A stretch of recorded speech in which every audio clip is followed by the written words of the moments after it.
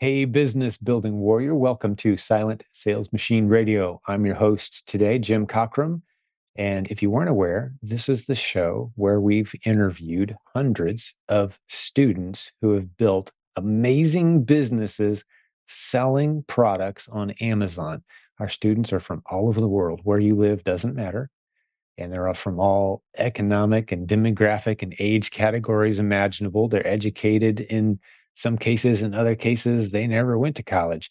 They've got all different manners of backgrounds, but they have one thing in common. They've used the proven Amazon course, which is the flagship course of this podcast. You can find a link to it at silentjimdotcom. And they've used that course to build amazing businesses. And they've come on our show, hundreds of them, to share their stories. Very real, raw. Here's how it happened. Here's the mistakes I made. Here's the risks I took. Here's how it worked out. I love hearing these stories. There's always something new to learn. And there will be on today's episode as well, as we interview young Mr. Dylan Schultz, who's hired his dad and a couple friends, and they have a seven-figure business using the strategies that we teach in this community. It's a beautiful story. He went from being a working in a school, considering a teaching career, to losing his job during COVID, going all in. Now he's got, like I said, a beautiful business that he's built. He read the Silent Sales Machine book early on as well. That was an older version. That book has recently been updated. If you weren't aware, you can go to silentsalesmachine.com. There's a link again at the only website you ever need as a fan of this show. Go to silentjim.com. You'll see a link to that book. Right now, as I'm recording this, and for the next several weeks, we're going to continue this promotion. You can get that book completely free. It's the book that's the foundation of this podcast and this entire community. Over 1 million people have read that book since it first came out. It's in version 11 right now. It just got updated. You can get a free copy if you'd like by texting the following word to the following phone number. Are you ready? Write this down, or it will be in the show notes as well, as will be all the links we discussed today. But the phone number is 507 800 0090. And you want to text the word free to that phone number. One more time, 507 800 0090. That link is in the show notes as well. That gets you 100% free access. We're not going to spam you a whole bunch of other stuff. This is just one text with the book. And then once or twice a month or so, that's about it. We're going to send you some other free training opportunities when we have online Zoom sessions, Amazon training webinars, that sort of thing. You can opt out anytime, of course, but that gets you on our text messaging list if you're in the US or Canada. If you live outside the US, please send a message to our support team or check the show notes for other details on how you can get a free copy of that book, the full book, no obligation. For anything else, there's a link and you can go grab and read through the content that launched this community and set so many people towards building beautiful businesses using the internet creatively. That's what we do here. Well, today's story, like I said, is Dylan. He started off with no e-commerce background. He's now built a beautiful business, and he shares the details, what he sells, how he started, some of those first mistakes he made, how he's learned some lessons over the years that have allowed him to build a beautiful business that he's now so excited. He's traveled. He mentions he wants to visit 50 countries soon. He's visited almost that many already, just being able to have the freedom and the flexibility of lifestyle to do the things that he wants to do. So he's very passionate about it. You're going to hear that in his voice. And it was truly a pleasure spending some time with him today. So enjoy this episode, Business Building Warrior. Keep in mind, if you like this, man, we've got hundreds of episodes like this of people using the proven Amazon course to build beautiful businesses, create the lifestyle of their dreams. That's what we do around here. Come be a part of it. All right, let's jump over and meet Mr. Dylan Schultz. Hey, Dylan, welcome to Silent Sales Machine Radio. Good to see you, man. Yeah, it's great to be here. I've been looking forward to this for a while. We had a couple of delays, but I'm really Right. excited to share my story with you guys. Yeah, man, I can't wait to dig in as well. So let's jump in, man. You go. Yeah, so it started off. I was driving my car, and as I do, I often listen to podcasts as I drive. And in this case, it wasn't your podcast just yet, though I can't remember what podcast it was.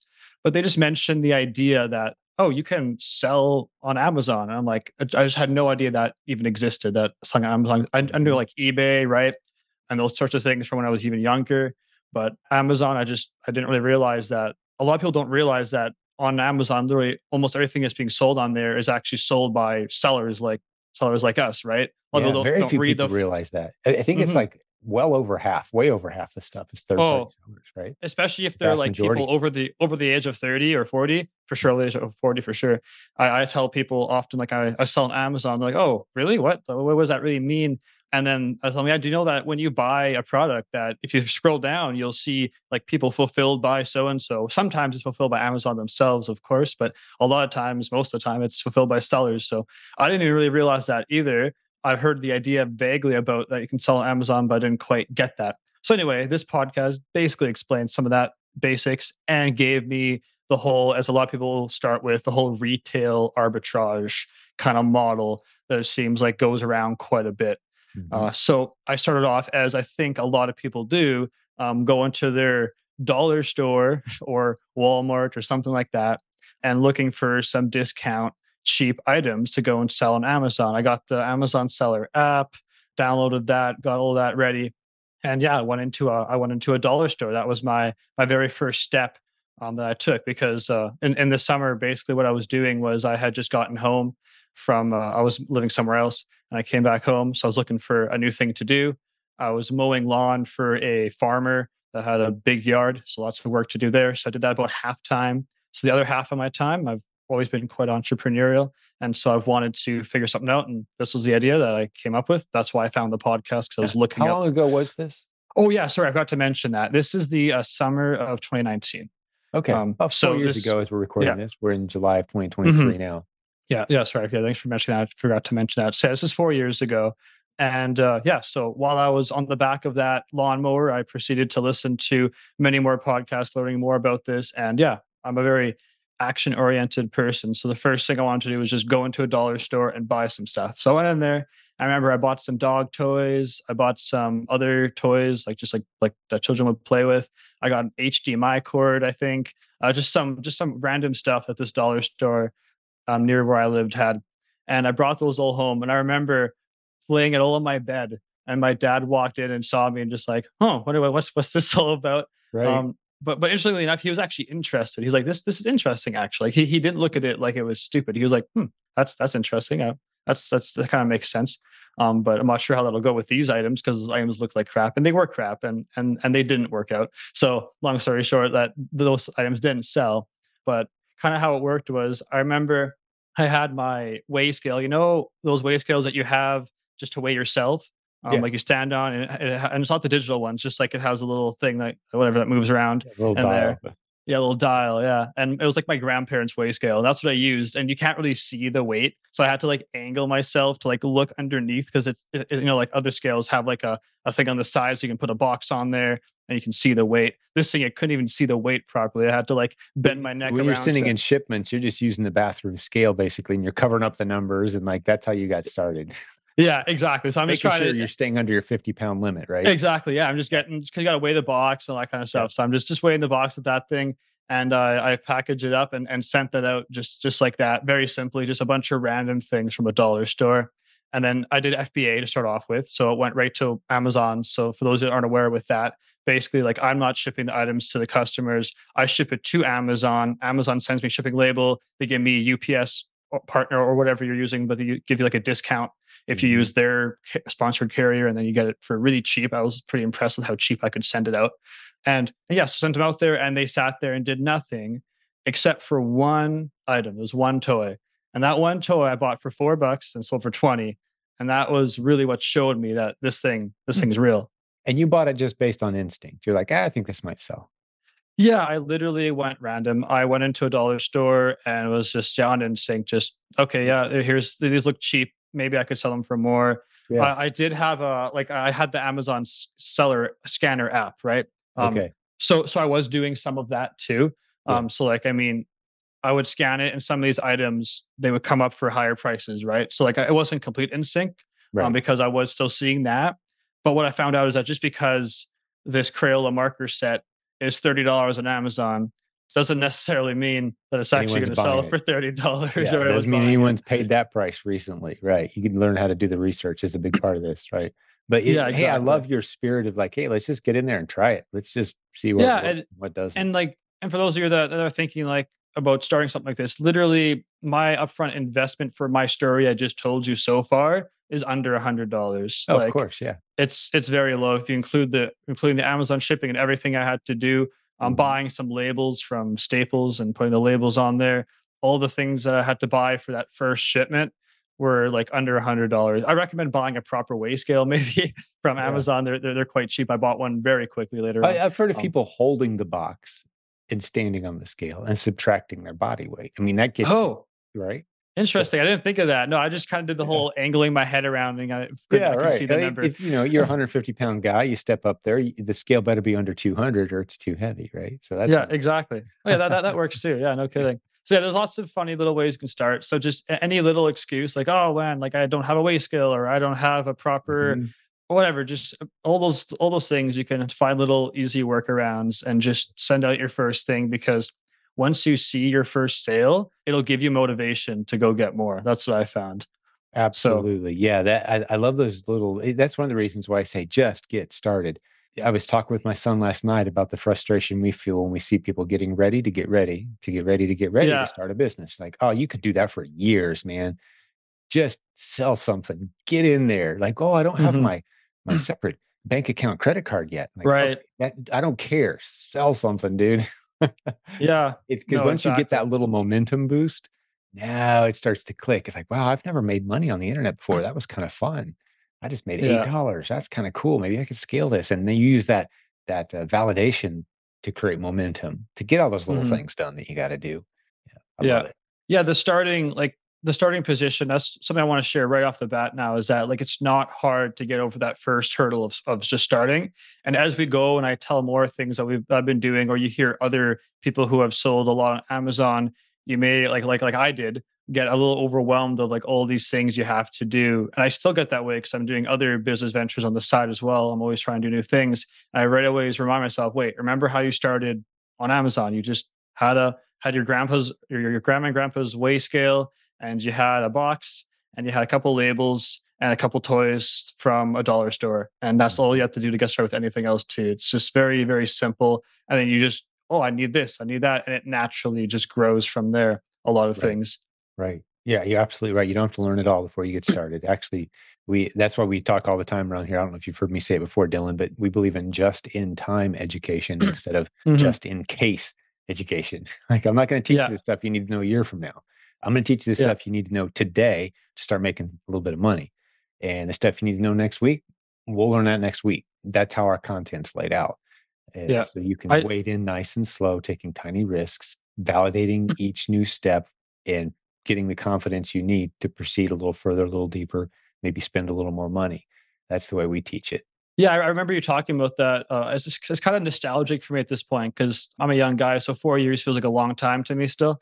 So for me, 4 years ago when I started, and like it wasn't long after that, maybe 3.5 years ago or something like that. It was still 2019 when I first found your podcast. Mm. And I remember as you're sharing some of these things, I'm like, oh, I'm getting a little hint of nostalgia there. Of oh yeah, I remember listening to that.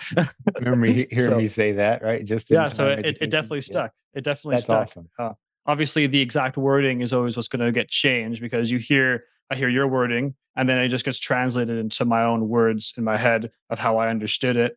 But it's still the same principle, the same message, and I definitely have that definitely spoke to me then, related to me, and yeah. So I can get into that next then about how I kind of discovered you and your community because that happened right after this, basically. Yeah, Um, absolutely, man. Your story to tell. Let's keep it going. yeah, so that was the very beginning. I had done that, and I was like, okay, yeah, the one toy though, so that's not exactly a business, but it is a start. And so then I started to do a little bit of research, trying to find more people that were doing this. And I can't remember. I'm pretty sure I found your podcast before I found your Facebook group. I think that's how it started. I started listening to the silent radio, or how's it go again? Silent sales machine radio. Yeah, that's Silent it. Sales Machine Radio. That's There that you one. Yeah, go. sorry.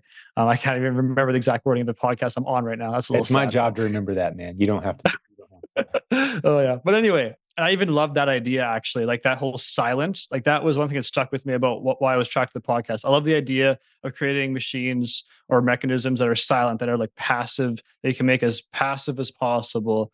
Hence the whole FBA thing. I really love that because it doesn't Mhm. like hold me down like a lot of brick and mortar type businesses do. It really gives me that freedom. And so I think that's kind of what spoke to me at first as I was discovering even just the name of your podcast and then the general vibe of what you guys were talking about as well.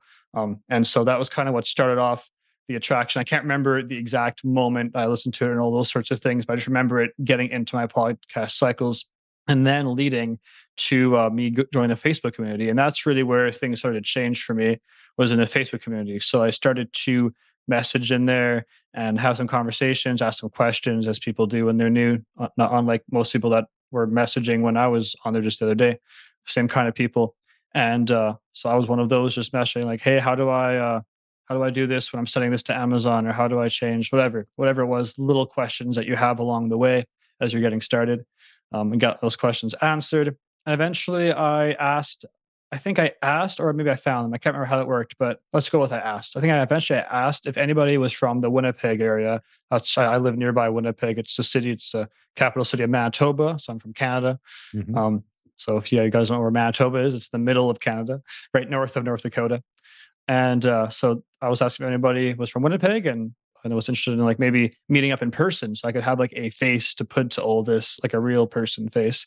And then this one lady private messaged me and said, like, hey, yeah, I've been selling on Amazon, but I've actually recently stopped. Other things in my life have taken priority. She was I don't know, like a middle-aged lady. She had another job already, like a full-time career. This was like a side thing for her, and she ended up stopping for a variety of reasons. But because of that, she's like, I'm willing to tell you absolutely anything because I don't care because I'm no longer doing it. So I'd gladly tell you whatever you want to know. I would spare no detail. I'll just tell you what I was doing. And so we met up because of your Facebook community. We met and then we got to meet up in person at a Boston Pizza, and we had a nice conversation there. And she kind of, well, she it was a lot of conversations, but that we had. But she got to introduce me to the idea of selling food on Amazon. So that was kind of where things started to change for me. And that's what kind of combined with your whole, I believe, like the replens model with finding items unlike a dollar store. So like a dollar store, you get these items, they're good, they're fine. There's one toy, right? I went back to try to find that toy. It's not there anymore. It's very inconsistent. Mm. Whereas, like, not saying I'm selling ketchup, but like, say you have a bottle of ketchup, that bottle of ketchup's going to always be there, right? Like, it's going to stay there. And so I watched one of your replens videos recently, just to kind of get my head back into it. I remember you going and you find this one. I think it was also a food product that you had done on one of your videos, and that was just a good. Okay, yeah, that's a good example. And I was starting to listen. I think at that point I already had heard about your replens model, if I'm getting my timing right. And so I was like, okay, that makes sense. Food makes sense. It's also an extra barrier for people. And that's a good thing. So like people don't want to deal with food sometimes because it's expirable, and has other complications like that. There's food safety stuff, whatever. People get kind of nervous about food. And so like that's one of the tips that I give people is like in the beginning, the more difficult you can make something, even just add a little step like food because it has expiry dates, multiple seasons, stuff like that going on. That's a good. You shouldn't say it as a bad thing. See that as a good thing. That's like a good challenge to jump over. That will then leave a bunch of people in the dust, kind of because they're just not going to do it. Absolutely. So Getting those little unique advantages, going that little yeah, extra mile, there's hmm so much more available to you. If you're willing to work a little harder than the next guy to dig a little yeah, deeper, some people get frustrated and they go, well, I spent an hour at my local Walmart and I scanned 50 things and nothing's profitable. This is a scam. And you're like, oh my goodness. yeah. Oh Do I want yeah, to take the time to convince this person that they are just a few inches away? I'm like, you're so close to getting it. But yeah, it doesn't surprise me a bit. You scanned 50 barcodes. I mean, anybody can go to Walmart and scan 50 barcodes. Come on. Hey, yeah, let's dig a little deeper here. And I will say this, every Walmart in the United States or in the world is chock full of thousands of winning replen ASINs. yeah, You're not going to find them scanning barcodes, and you're not going to find them in the clearance aisle either. But if you're willing to go a little more off the beaten path than one Walmart as your only test field, you're yeah, going to find some great stuff. As you've discovered, go a little, okay, go into food, go into, I know people right now, just to drop a little tip on people, give an example what I'm talking about, Dylan, you might even appreciate this if you're still in food. I've talked to a good number of people lately who they work the national chain sales.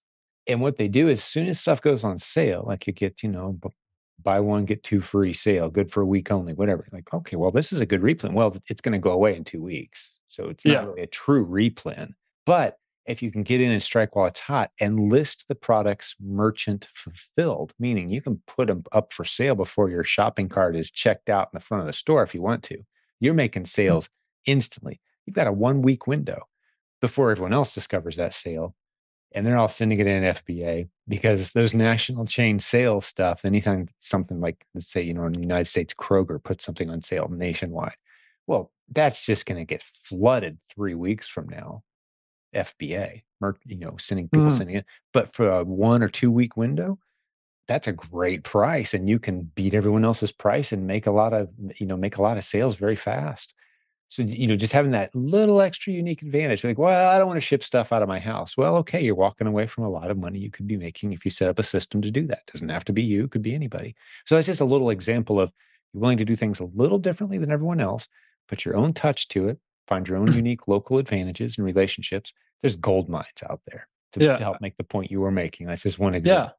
Yeah, and another example of that is seasonal items. Like people Absolutely. often avoid seasonal items because, well, they go away in a season. But Mhm. guess what? It actually, I would argue that it really is a true replen because a seasonal item will always come back every season. Not every item will come back, but like Halloween will be Halloween next year as well, Yep. right? And it's amazing how many items come back exactly the way they were before, and then there's also some that change, whatever. But yeah, there is always seasonal items to find and to sell. And I know for a fact from doing a lot of searching and stuff that they change a lot each year as well. They'll add new ones, they'll change them up. But if you follow those trends and you stay on top of that, then your sales will just go up a lot during every seasonal holiday, which is a really, really great thing to do. Yeah, and there's always a new season coming up, man. There's not Yeah, oh many yeah. gaps on the calendar if you're No, there's looking. not. It's they're back to back to back, Mhm. Halloween to Christmas to Valentine's to Easter and to then summer stuff, summer themed things. Yeah, So and yeah. that's my summer is my favorite. Like, there are just so many once it starts to get warm outside and people go back outside, and we sold, man, how many? It had to have been thousands of watering cans one year. It was just as fast as we could get them. We were printing $8 at a time, man, just as fast as we could round these things up. And they were just flying. But then that season comes to an end, right? But I don't want to walk away from those opportunities. I love true, boring, year-round replens. You can build a beautiful business off that. But Yeah. yeah, absolutely agree. If you're willing to do a little more work than everyone else, dig a little deeper, pay attention to some trends, test some seasonal stuff a month or two before the season hits, start looking, paying attention, and pounce when you see the opportunities. Or what a lot of people do is, like, they'll scoop up the 70 to 90% off sales once the season's over and just save them Right. till the next year if you got somewhere to store it. So again, just being willing to do the things that most people aren't willing to do. The crowd wants to go scan a barcode and make $20 for half an hour's worth of work, scanning Mhm. 10 barcodes and come home with $20 to $50 to show for it. That's what the crowd wants to do. Get as far away from the crowd as you can. There's opportunity everywhere. Absolutely. Yeah. So another thing that I had tried doing was toys as well, and it's a very hyper competitive market, and so I'm Mhm. not so sure about how well it's really going to work. I had a hard time with it. It was one that I no longer do currently, but it Mhm. reminded me of something you were just saying with the buying the 9% off thing and then waiting a year. I did find that some of the toys that I kind of ended up getting rid of a year later, those toys were worth like 3 times as much because it just was gone. It didn't Yeah. exist anymore. So you create scarcity, create rarity, like, by doing stuff like hanging on to items. It's an idea I've been toying with recently. So just that whole 9% off thing is another idea that, yeah, it's an interesting idea. Because yeah, you hold on to them for a good year, like a lot. You need some storage space for that. But if you have a little corner somewhere where you could put 100 items or 20 items or whatever, or even just 10 just to test it out, that's definitely another way of doing that. We've actually got someone in our community who has done extremely well with buy and hold toys, specifically Legos.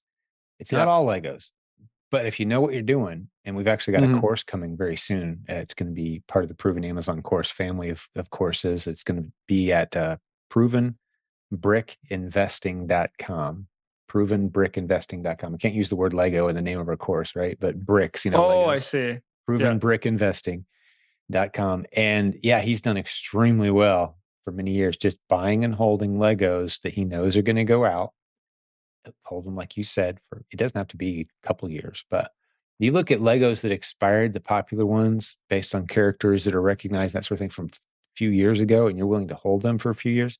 It's like printing money, dude. Those things do nothing but go up in value. And so we're Mhm. going to have a course on that very soon. You're talking exactly what you're about.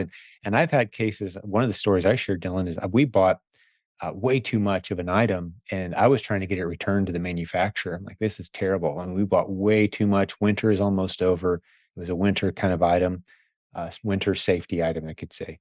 And I was like, man, we got to send this back. And they're like, well, huge restock fee. We'll take it back. Like, I'll just hold it. Maybe it'll come back next year. Well, they stopped making it. And then suddenly we were one of the only people that had it. And Yeah. that stuff we were selling for like 5 times what we paid and just flying. We could have made so much more money than we did. By the time we noticed, it was flying off the shelf. We're like, "Oh, raise the prices." It was so Yeah. great, and it's hard to get now, and I haven't looked at it in a while. Actually, it's probably time to revisit, see if they started making it. Like, during COVID, they just kinda stopped making it.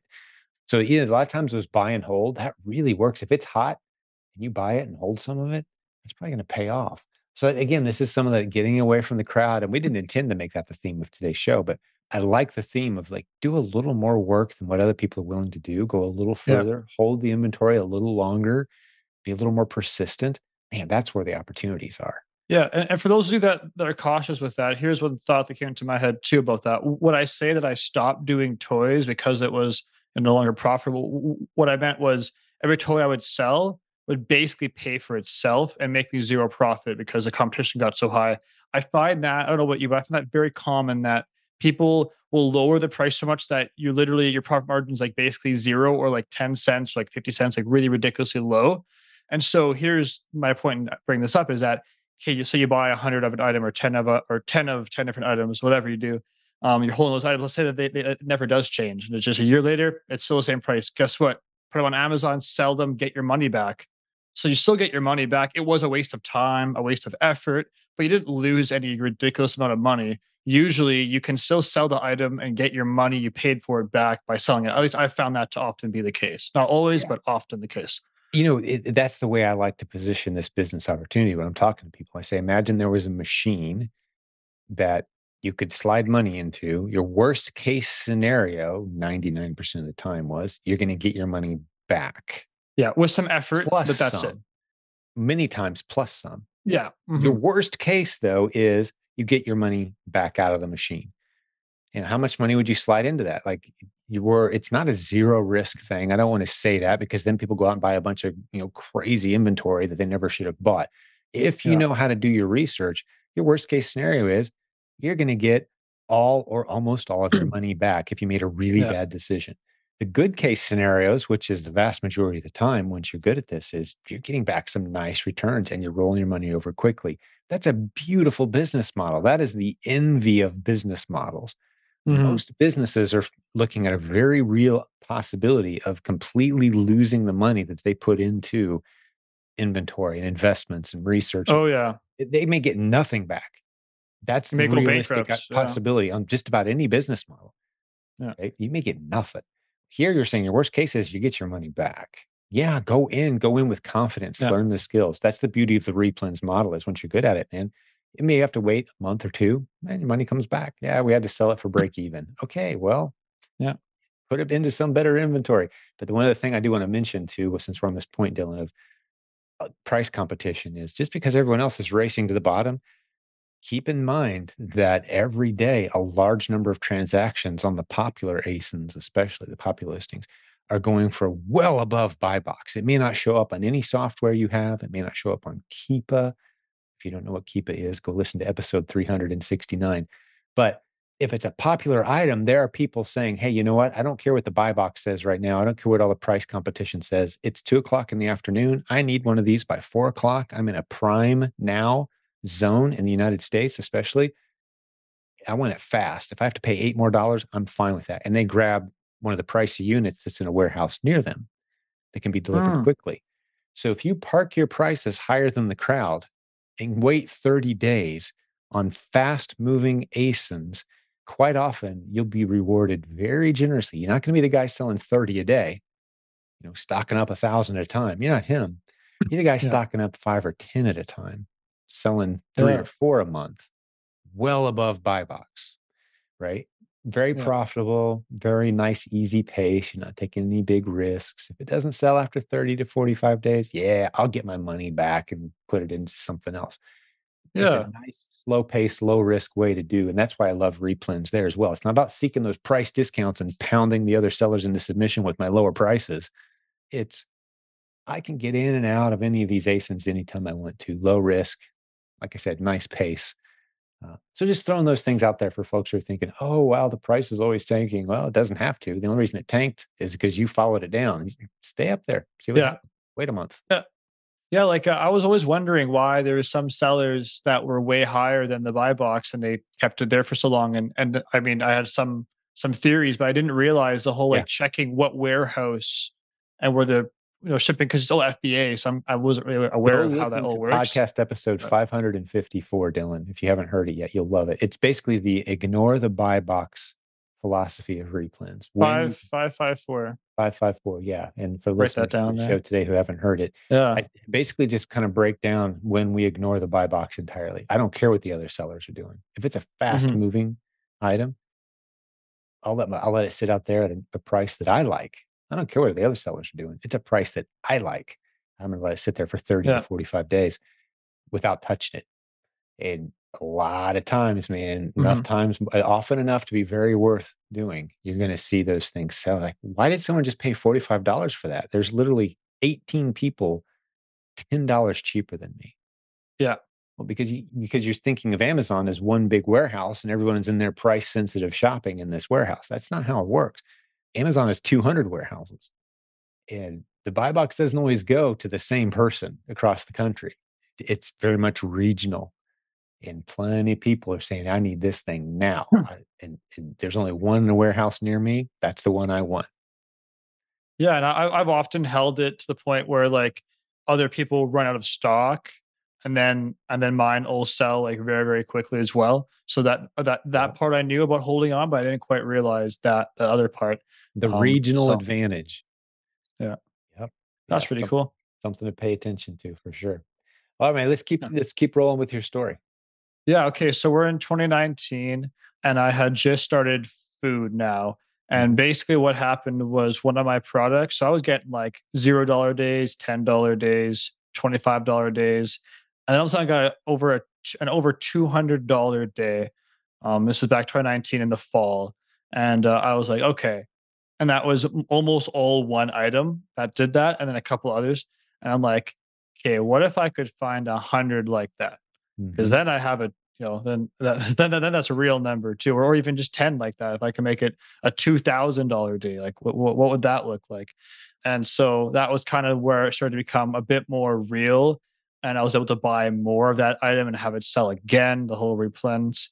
And I was like, "Hey, now this is starting to look a little more real," but it was still only $200 of sales, which is definitely not $200 of profit, which even if it was profit, it still wouldn't be nearly enough to live anything off of. So at the time, I got a full-time job working at a school. So I was an educational assistant at a school, and that's a very exhausting job if you've never worked in the education system, working with kids from the ages of like 10 to 13. And so I did that full time. And then I remember, like, once or twice a week, then I would go shopping for stuff as well. And then I'd be back at like 9 or 10. So those were tiring days. And then on the weekends as well, we would do some of that.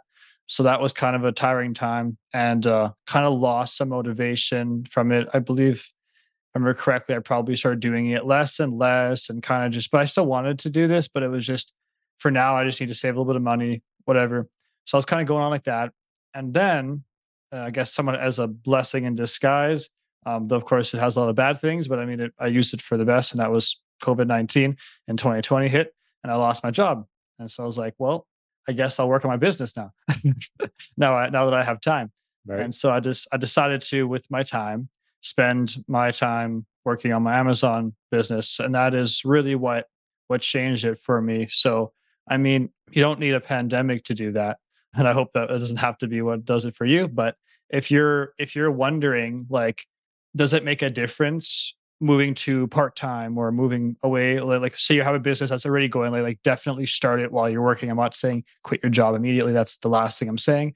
But I'm Right. saying if you're wondering, like if you're starting to teeter totter between the two and you're starting to realize that you really can't properly do this business, which is real and working. Let's say like not just our word for it, but you've seen it happen. It's working. You're literally running a business, but you're obviously not giving it proper attention because of your job, and you want that business to thrive, and you choose the business like you have both and you want to do that. And I was very much like, I do not want to be an educational assistant for the rest of my life. I don't want to become a teacher. I don't want to go to school, because that was also part of that. I was like, okay, maybe I want to go to school and become a teacher. I wasn't sure. I decided that it was fine, but it's not for me. And so I chose, and of course, COVID-19 made my choice very definite. But I definitely chose that I want to do this business. And I'm very grateful I did.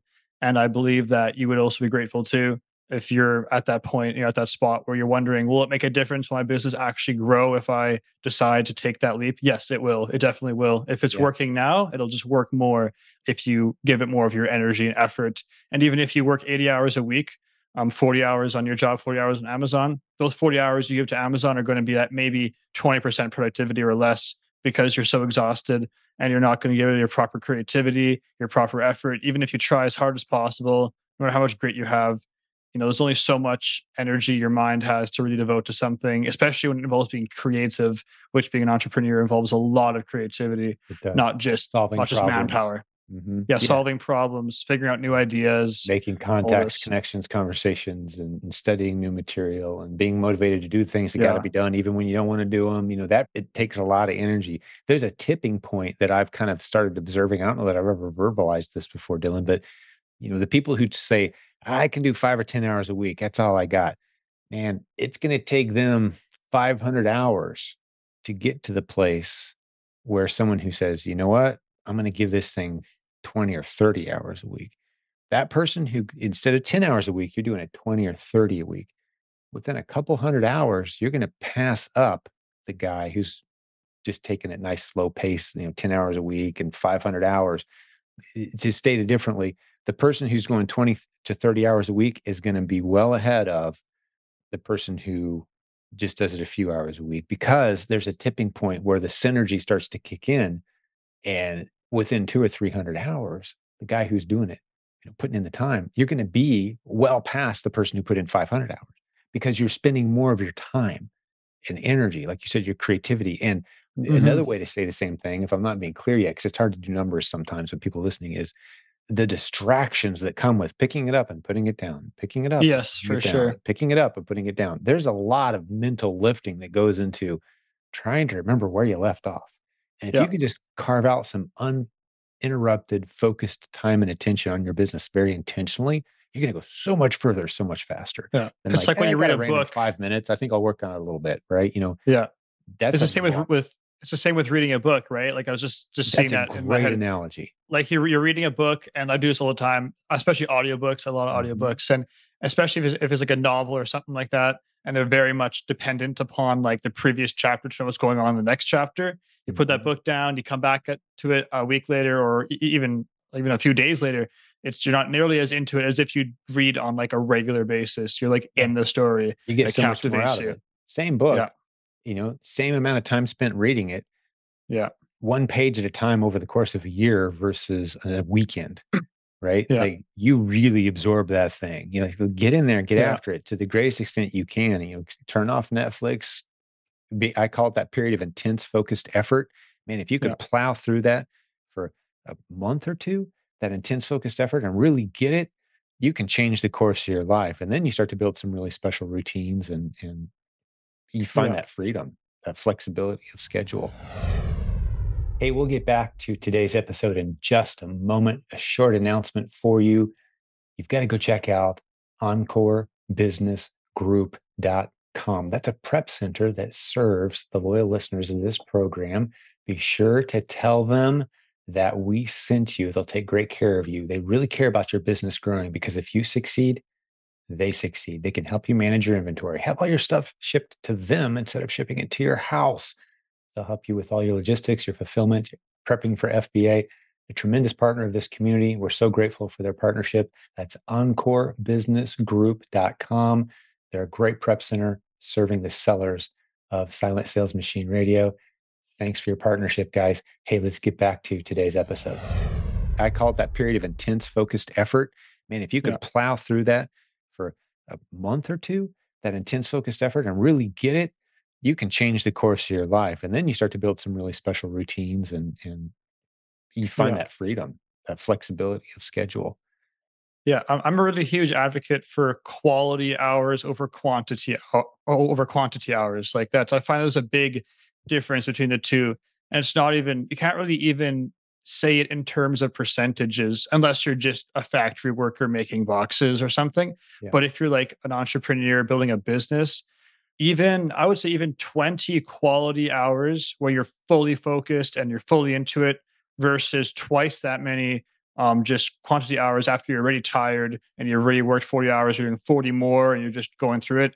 I'm still going to be ahead of you with my 20 just because of the fact that I have quality hours with my mind fully in Mhm. it, fully engaged. And Yeah, I want to come up with things and or rather you would come up with things that you would never come up with otherwise because your mind absolutely. just cannot go there right now. And that's Yeah. just the human, it's just the fact that we're human and we don't have Yeah. limitless capabilities like that. That's So, the limit. Yeah, the guy doing 20 hours a week will be ahead of the guy doing 40. If the yeah, guy doing 40 is also working a full-time job trying to squeeze yeah. in. I love the point you're making, and I completely agree. And having coached at this point 10,000 students, 100%, man. Although there are those handful of exceptions out there. There's single moms with 3 kids and 2 jobs, and Mhm. they're somehow finding 25, 30 hours a week on top of an exhausting schedule, and they've built beautiful businesses.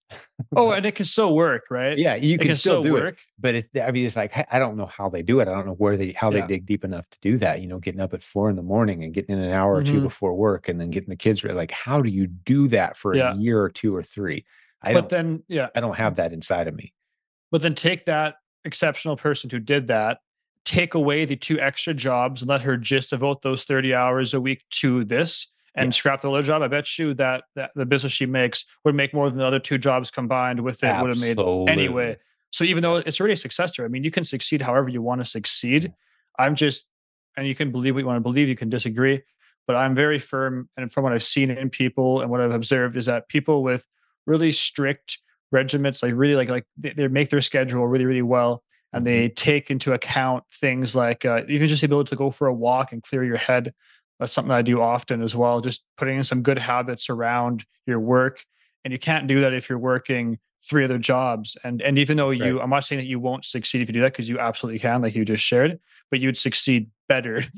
Yeah, That's really sooner, the sooner, faster, and sooner, and in a in healthier, new more ways sustainable way. Yeah. and in healthier ways. Yeah, because then I mean, we're just talking for this like in terms of business success. But if we go into in terms of emotional well being, and we go into in terms of like psychological health and how well you'll be able to be there for all the other things you're doing, like more present with your family, all those sorts of things.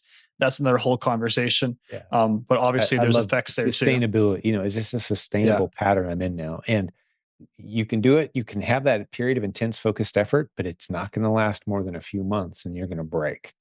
So Yeah. that, it's not a balanced thing we're proposing. Go all Mhm. in, out of Yeah. balance for a few months, but then find that sustainable pattern and those routines. Exactly. Yeah. And that's where the true growth comes.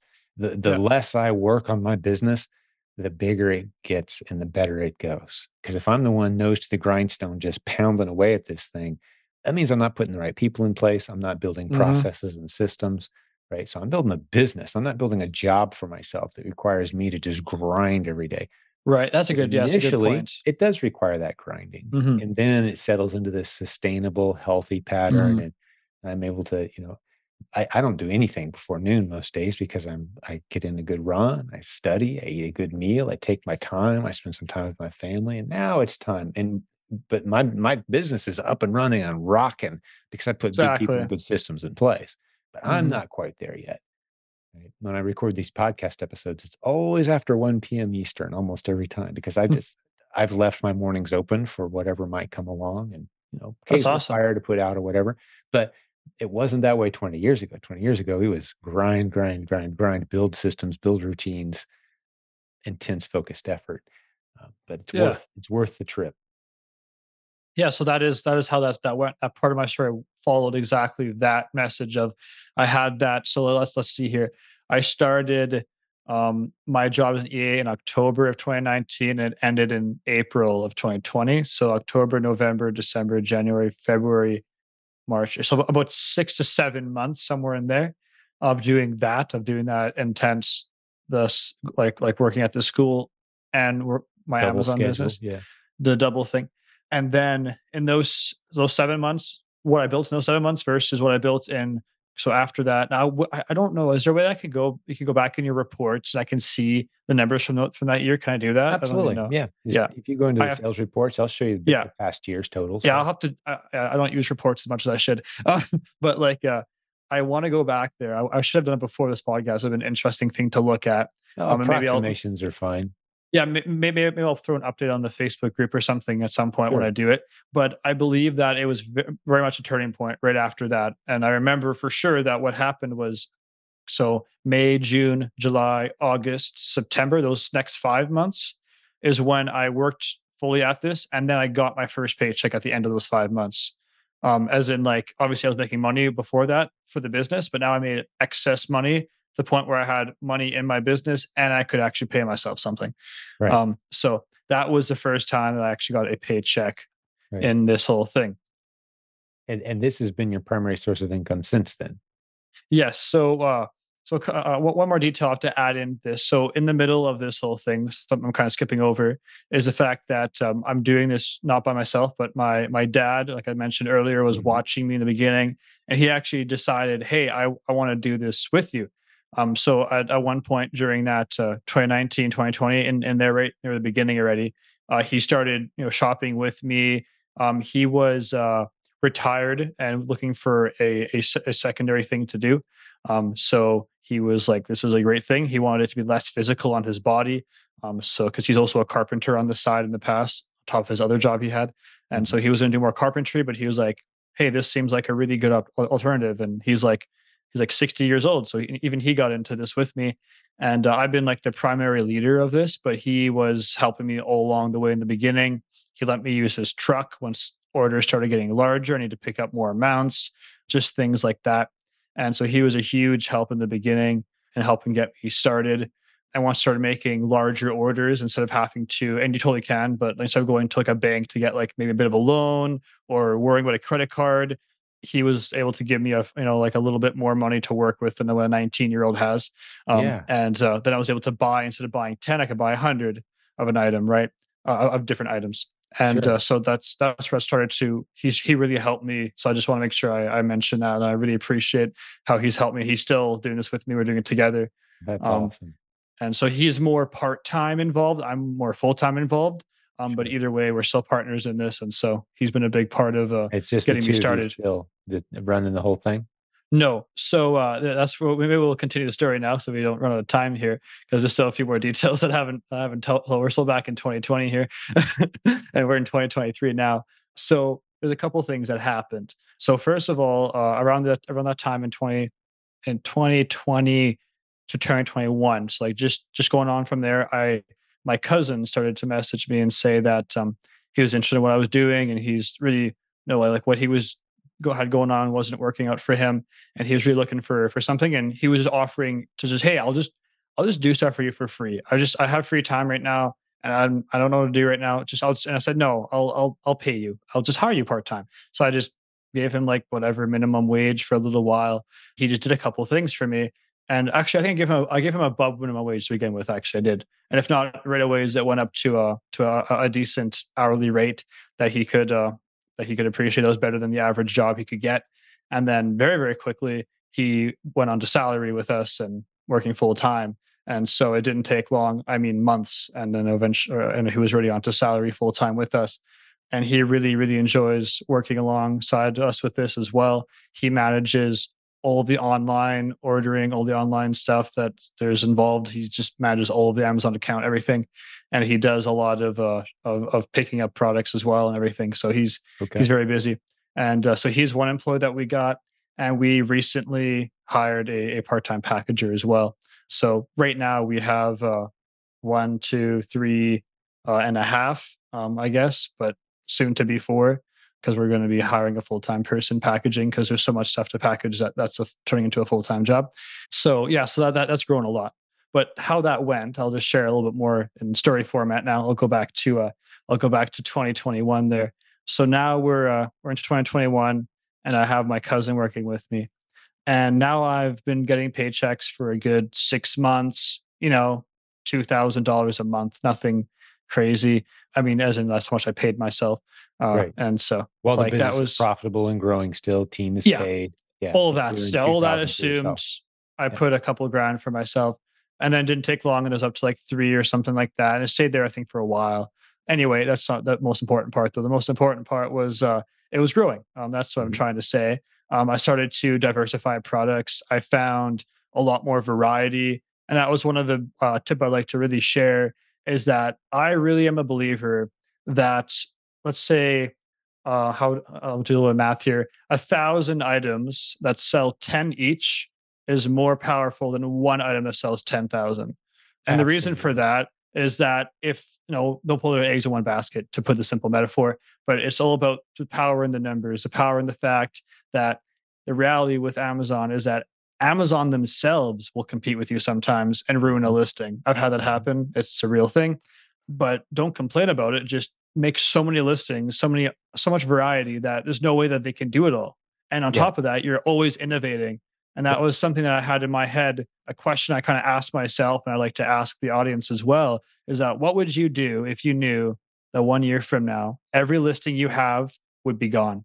You're gonna lose every listing. You have 12 months, and over time for the next 12 months, every listing that you have is gonna go away. What would you do? And I think the obvious answer is, well, I'd want to make a lot more listings, right? So Yep. because but every new listing you make, that one's gonna stay, but all the old ones, they're all gonna go away in a year. Now, of course, that won't happen, but living with that kind of in mind really helps to just motivate to realize that, yeah, there is some stability and you should relax and feel nice about that, but also know that things change. And that's what happened to me next. So with my story was, what happened was I've been selling in Canada and the US at this point. So I had learned to do both. And in the US, my sales suddenly just died by Amazon competitors, and things happened, variety of reasons. My biggest, because I had a few killer items that were just unbelievable, and I was relying probably half of my sales on just like those few items, half of my total sales, if not more than Right. half. During some seasons, it was like 80%, and then during like the year long, it would be like about half probably. And so I was relying very heavily on those items, and they basically all simultaneously basically got taken away from me for a variety of reasons. And so that was very scary. And this was in like I think this was in 2021 that this happened. Yeah, it was in 2021. Because then in 2022, that was where I started to rethink this and started to think, okay, well, let's just hammer down on getting more variety. Let's just hammer down on what I know, what I can do. And so I just went back to what I knew I could do, and I just hammered down on that, and I just 10x'd it to the point where I was able to have those sales be so much better that not only did the next year not have a drop, but the next year ended up, by the end of the year, ended up being higher than that year where all that, sorry, like the year that this happened, that this bad thing happened, that year was better than the year when I had those items. So like even though I lost those items for this next year, it Right. actually ended up being better. Like my last 12-month thing went up, even though I had lost those huge items and was seeing my sales die for a couple of months. Yeah. I still was able to change some things up, do something else, and make that be so much better that it worked. And so it's really cool to know that in the middle of a really hard situation like that, when you're losing sales, your worst nightmare in a lot of ways, you can literally just keep going and then just get new ones. And to me, my biggest lesson I learned was variety, power and variety. If I ever Yeah. have a good item that's out there and I'm like, this item's selling like 1,000 a day by itself, I'm like, that's cool. I'm not going to rely on it. It's there for Mhm. now. I Yep. mean, unless you make the item yourself, like it's your product, you go through designing, you go through creating and that whole Right. private label and everything like that. That's another whole thing. That could be different because people can't just steal that from you. But like we're talking about the resales and replens. So with that, with the spirit of replens, Yeah. you shouldn't put We too call it much the reliability on one. inch deep, mile wide strategy, right? Like Yes, that is how you word it, right? Yeah, I heard that, and that's diversify. exactly what I'm Yeah, talking about. because any given ASIN could go away at any given time, and you don't want to be so reliant on a small handful.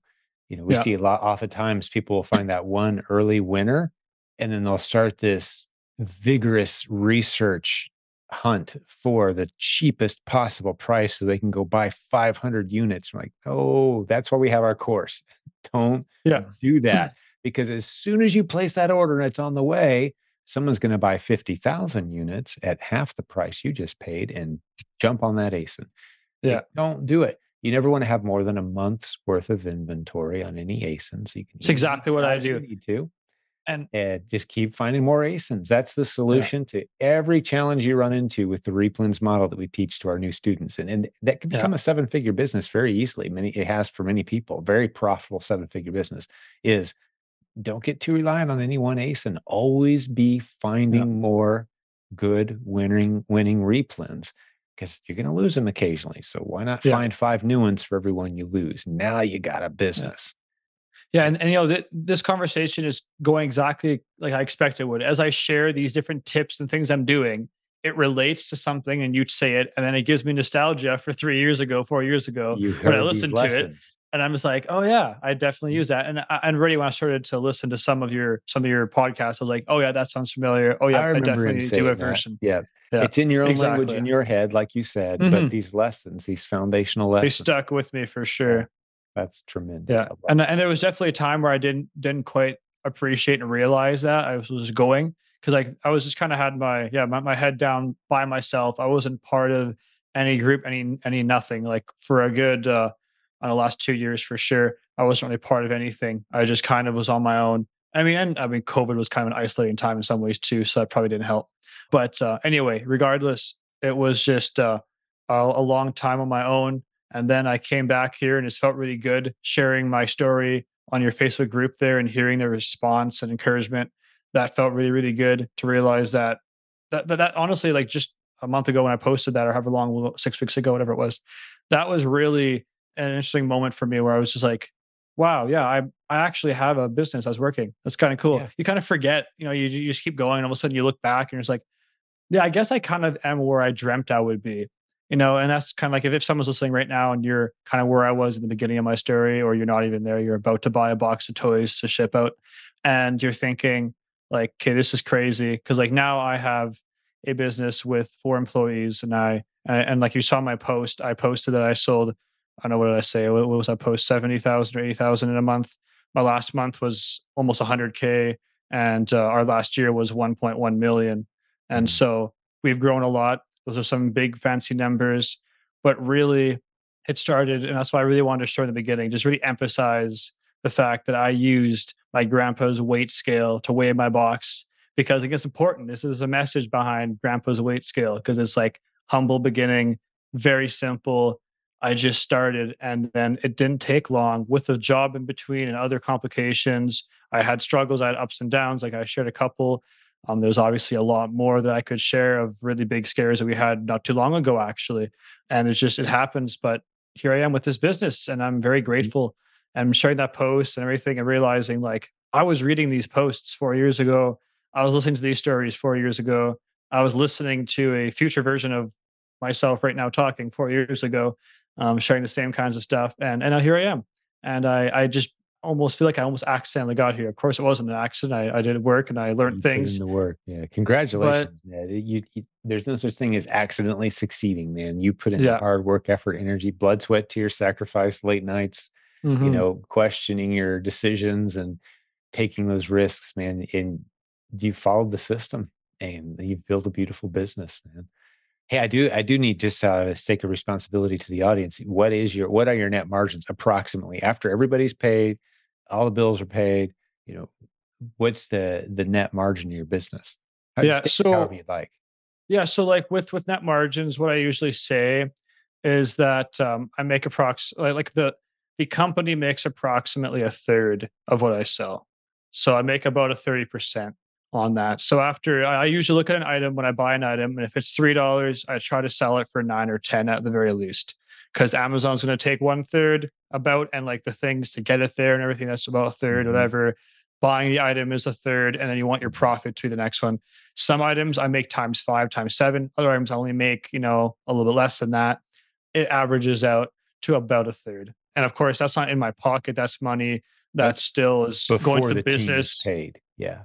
Yeah, that would be, yeah, like if yeah, I would say it's before the team is paid, and then also I put a lot back to reinvest and to keep it growing, Of and course. so I don't nearly pay myself.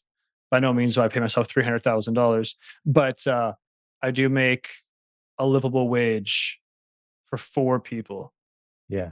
Yeah. So let's just think of it that And way, it's you know, scaling like and it's opening new opportunities, right? yeah, You've got flexibility of schedule and yeah, as when I look at a guy who's kind of at your level, the next level is partnering up, having relationships, getting into masterminds, other opportunities, maybe some of those hot sellers reaching out to the manufacturer saying, "Hey, I've got an idea for you. Let me run something past you. We've been selling your stuff for a while now.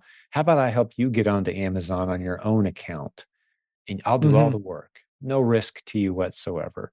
I just want to set your account up." And then you can, you know, go through the process of branding, getting a brand on Amazon. And now you're locked in and you don't have to worry about the other resellers. And so you're diversifying your income, you're getting clients, happy services, you're spreading your relationships out across, just like we talk about inch deep, mile wide on the inventory, kind of do the same thing with your business strategies overall and relationships. And, it always involves meeting more people, having more conversations. Yeah, That's that the next that level. would be my one regret I would say that I had for the last 2 years was that I did distance myself from communities and from other people to talk about this, Hmm. that I did end up just going in on my own. I would not recommend that. I would recommend, I mean, I did hire people right away, and I'm glad that I was very quick to, "There's a job there, I'm gonna hire someone." That Yeah. and I recommend that to everybody too. When you seem like, I mean, I'm not getting paid that well, but I think there's a job here for someone. Do it because you'll pay them off and you'll make an income off of that. That's how businesses work. Hmm. They're going to be happy because you gave them a great job. And that's the biggest responsibility. Make sure you're giving someone a great job. That's something that I really take pride in, is that I'm paying them above what the average person would pay this person if they were elsewhere. And I'm giving them an environment that they can love and enjoy. And so like when my guy's packaging, like he really likes to listen to metal. So I just hear him cranking metal music downstairs Yeah. while he's packaging, because I live above the place where we do the packaging, so it's all still in my house, kind of.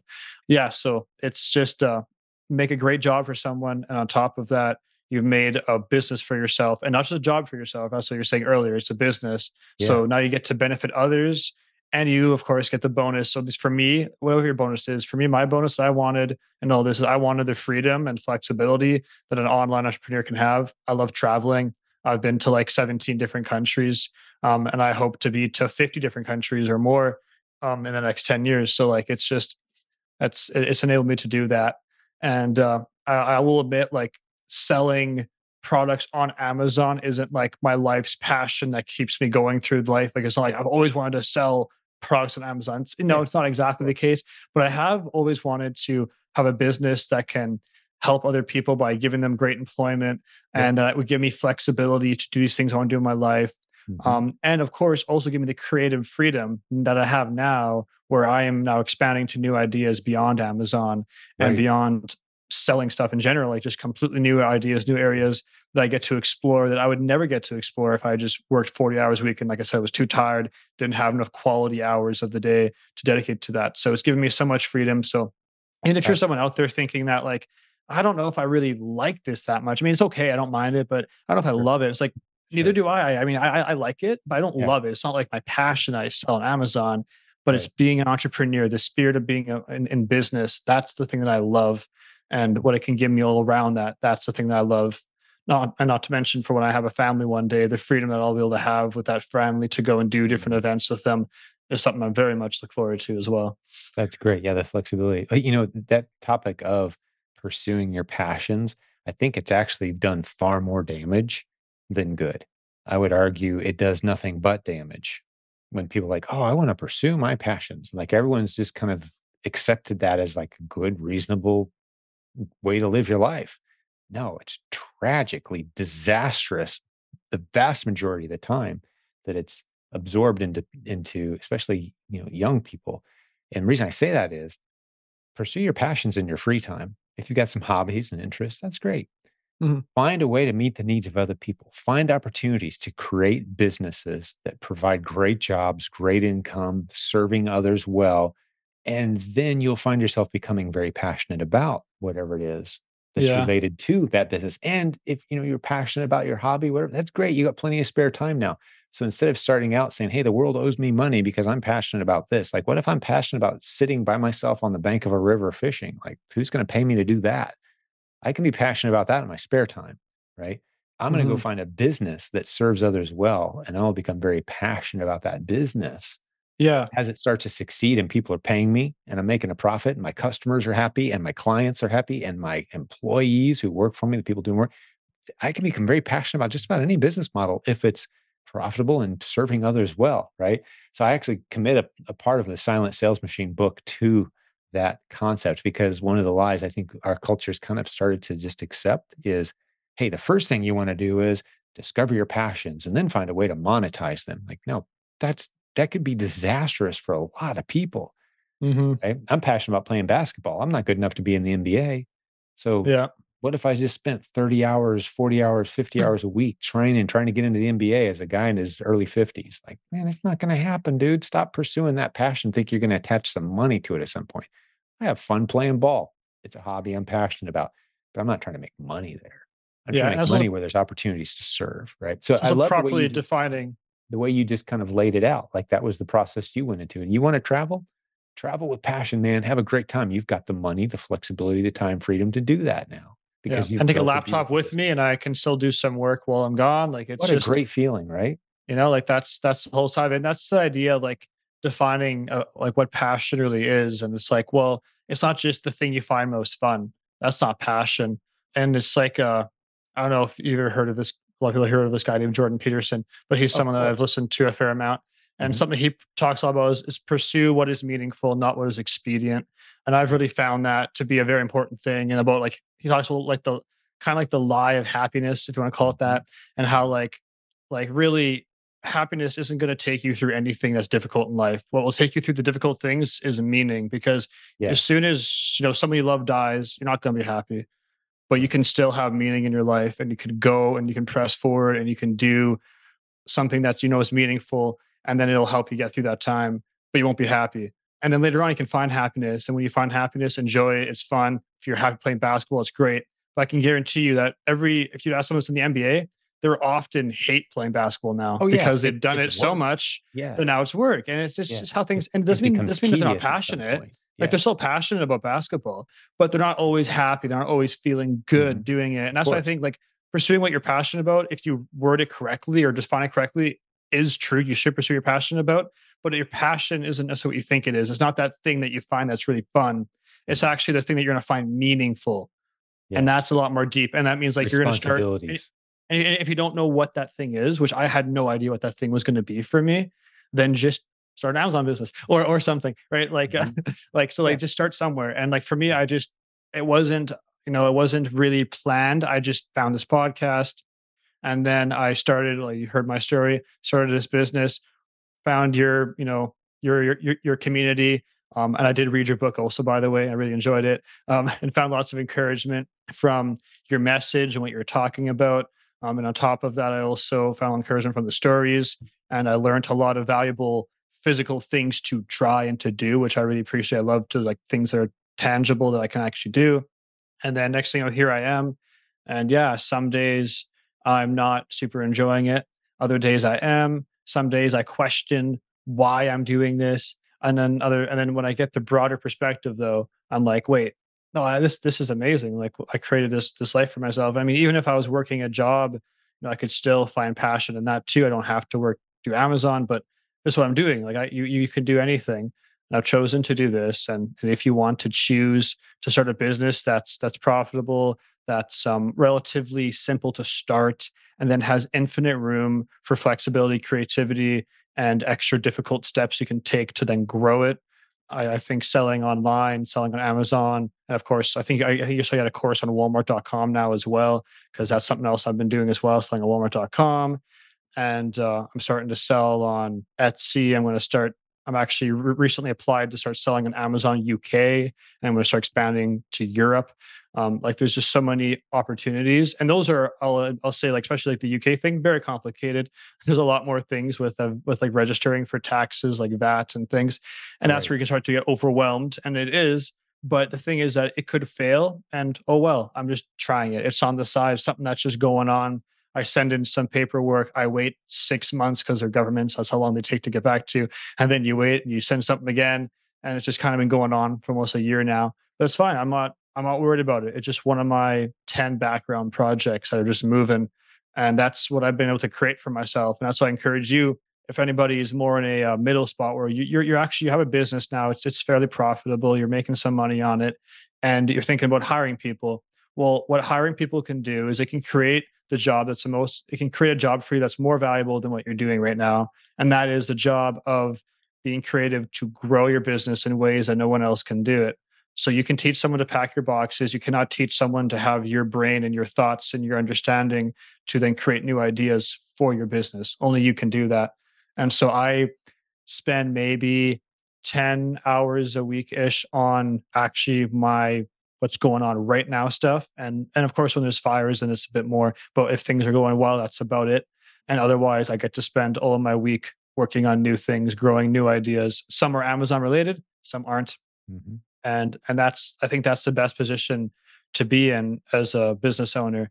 I can't imagine a better place to be in. It also provides the most flexibility because if you're not going to show up, you're going to do something else, you're going to got something else you got to go do for a week, or you're going to travel, something like that.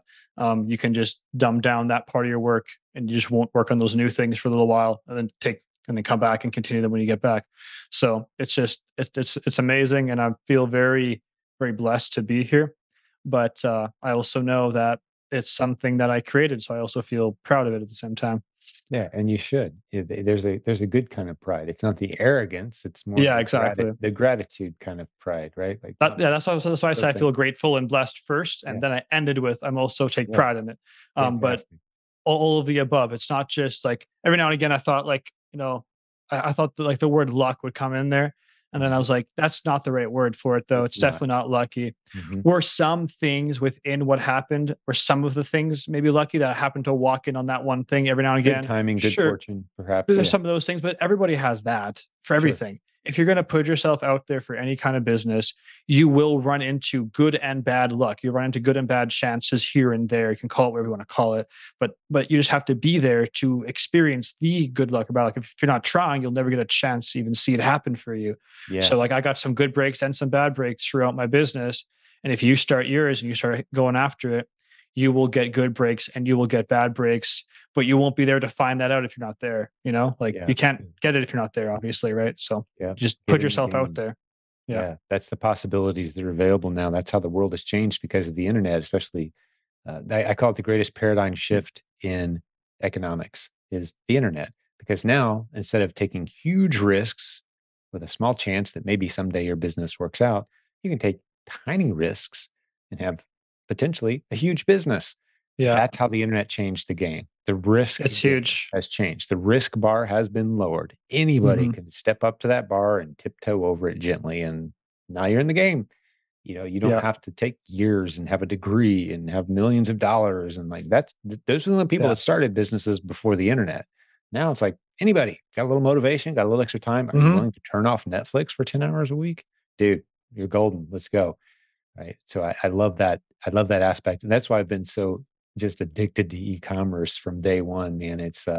I was one of I feel like I'm one of the early guys, man, going back. This has been a 22 plus year journey for me. Just like the light bulb started coming on for me. And I'm like, this changes everything. Anybody can now have a business. And so I just love that I got to spend my life working with great guys like you, Dylan, and watching their businesses grow over the years.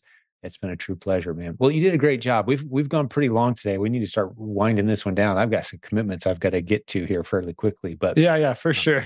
it's been great getting to know you, man, and hearing your story. And I'm super Yeah. excited to Absolutely. see where you're going to go from here. I love seeing young folks kind of getting into this because you've got a lot of time now. Time's on your side. You can build some really great things. And thank you for spending some time with us today, man. That was time well spent. Yeah, and thanks for inviting me on. And when I saw your message there, I was very excited because, like I said, this is a podcast I listened to years and years ago. Like, or for me, years and years ago. For you, maybe it's not that long ago, but for me, 4 years ago was a while. So it Yeah, was well, really it's awesome, a and fifth of I your felt life, and for me, it's like a tenth. So so it's a little different that way. But I was, yeah, it was really really encouraging to be on here, and Yeah, I feel like I've learned some stuff about myself, and I learned some new ideas from you as well. So this has been great.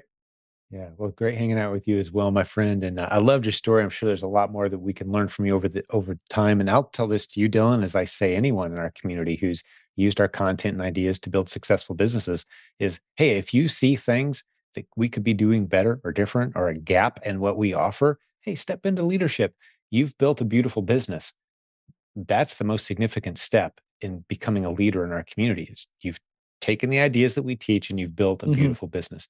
Step two, if you got a teacher's heart, which you do, you used to be in teaching when you consider that as a career. You're very eloquent. You enjoy sharing examples and ideas and illustrations. Man, you could just step into a role. So let us know, contact me offline, obviously not to extend this conversation, but contact me if that's something you, Dylan, or anyone listening to this is like, yeah, that's me. I think I could do this. That's where our team of 111 plus right now, last I looked, 111 of us who are pouring into this community in a leadership capacity as a content creator, a coach, an administrator of some kind in the Facebook Hmm. group, that sort of thing, right? Yeah, Love to add absolutely. you to the team at the point that it makes sense. Just another income stream, right? Diversifying your Yeah. income stream, serving others with excellence. That's the next logical step that I can see for you, buddy. But hey, thanks again, man. It was good hanging out with you, Dylan. Yeah. Thanks, Jim. All right. And to the business building warriors who listened in today, thanks for spending some time with Dylan and I. I love doing these interviews. It's the best part of my job. If you want to listen to hundreds of other people who have used the ideas that we teach around here to build beautiful businesses, that's what our podcast is all about. If this is the first time you've listened to our show, go back in time. You're going to find people of all ages, all backgrounds, all over the world, all different levels of education and income who have built amazing businesses using the ideas that we teach in this community. So go to silentjim.com, find our Facebook group, our Amazon seller training course, and all the episodes that you maybe have missed over the years. We'll have another great episode for you again very soon. Until then, God bless the business building warriors. We're in your corner, and we'll talk to you soon. Hey, before I let you go, one last reminder about an easy way to save money on every purchase you make online or in stores by using discounted gift cards. There's a free special report that's been set up by our latest sponsor, Arbitrage Card. You can get this report, tells you how to go find these great discounted cards. Go to silentjim.com/gift cards. That's silentjim.com/gift cards, all one word. The link is in the show notes as well. Go grab that report.